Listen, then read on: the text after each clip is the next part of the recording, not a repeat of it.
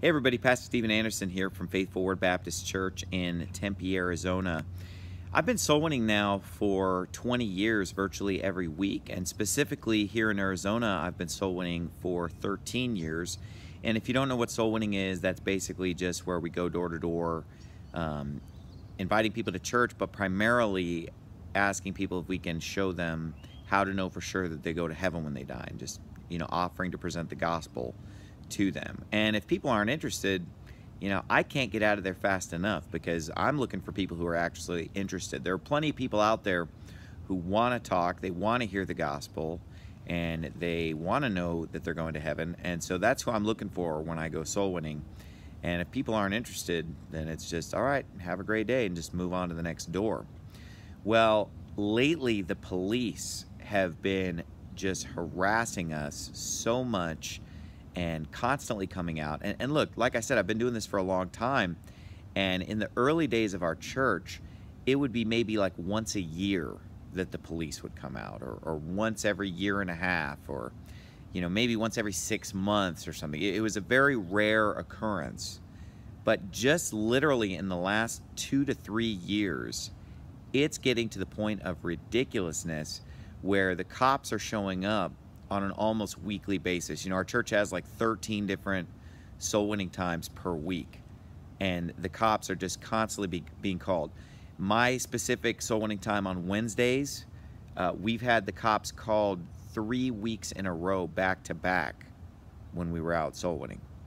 And it's different towns. Sometimes it's Phoenix, sometimes it's Tempe, sometimes it's Chandler. And just this last Sunday, the cops were called on our soul winners. And then last night, the police showed up and literally arrested some of our soul winners. 2 of them were released, but then because 2 of them were visiting from out of state, they had to spend the night in jail and are supposedly being released today. But all of them citationed. I mean, it's just insane. This has never happened before in all the many years that we've been going soul winning. And I think there's a couple reasons why. First of all, it's because of the fact that our culture is just getting so anti-Christian. You'd expect if people aren't interested in church, they're not interested in the gospel, they don't want to talk about the Bible, they could just say no thanks and that'd be the end of it. But we're increasingly running into people who are just hateful and just super angry before you even open your mouth. Like, you just walk up, they see the Bible, they see that you're from church, and they just start cussing you out. They're angry.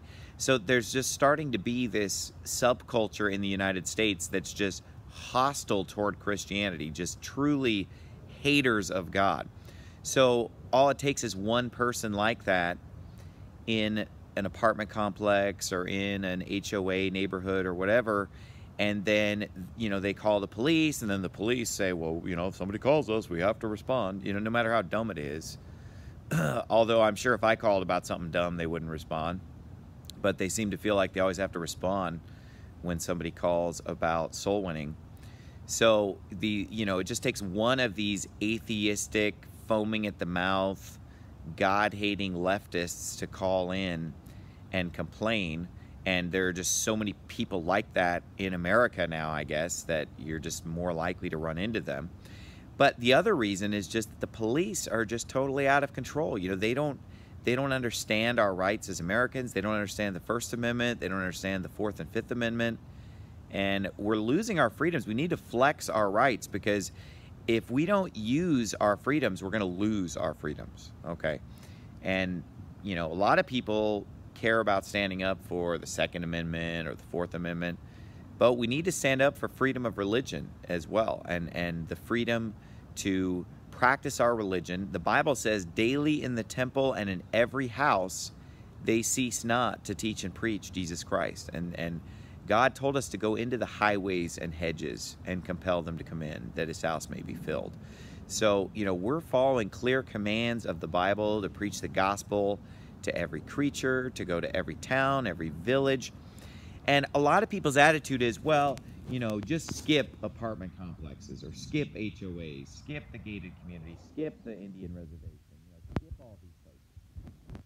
Well, the way Arizona is, if we were to skip those places, we would literally be knocking less than half of the doors, okay? You know, in the city of Tempe, more than half of people live in apartment complexes.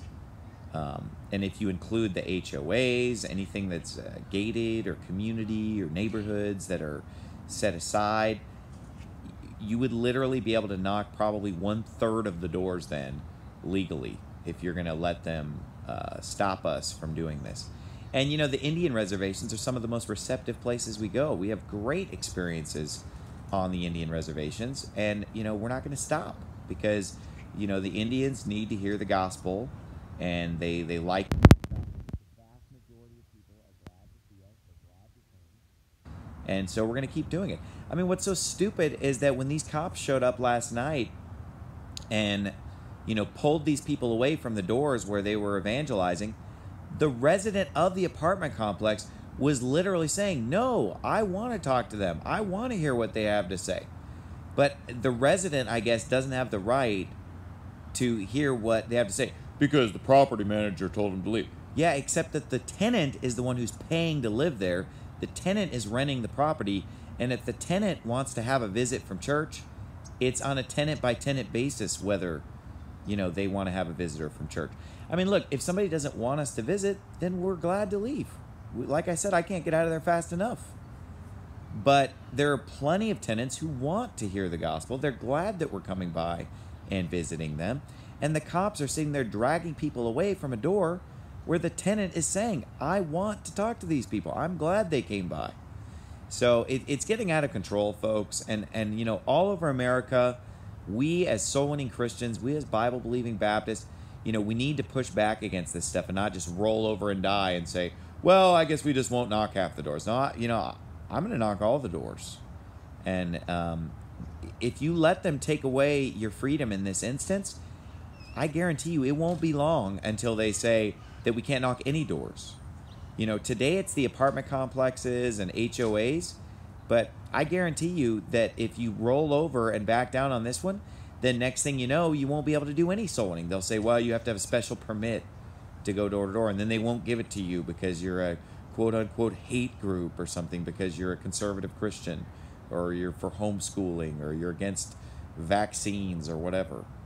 So we need to stand up. We need to call the Chandler Police Department and complain, because they're the ones who are the most abusive. They're the ones who, you know, actually arrested some of our church members just for evangelizing. And look, all these police departments are guilty because they all will come out and harass us and bully us and push us around. But the Chandler Police Department has taken it even further by actually arresting and citationing our church members. And so we need to stand up for our rights in America. We need to push back and not let the government infringe upon our freedom of religion. And these God-hating atheists, they need to just get over it. You know, if they don't want to hear the gospel, all they have to say is no thank you and be a civil, normal human being. They don't have to, you know, call these bullies to come out and threaten us with violence and kidnap us and lock us in a cage. So stand up for your rights. And you know, if you haven't been soul winning in a while, if you're a Christian, you know, it's time for you to get out and do some soul winning. You know, I guess it doesn't really matter if our right to go soul winning is taken away to somebody who doesn't even go soul winning. So if you're a little backslidden out there, you know, get out and do some soul winning this week and exercise your right in America to exercise your religion and preach the gospel of Jesus Christ. And you know what? Maybe if we had more people out preaching the gospel of Jesus Christ and teaching the Bible, then there wouldn't be as much violent crime, and we wouldn't even need the police to be out in force.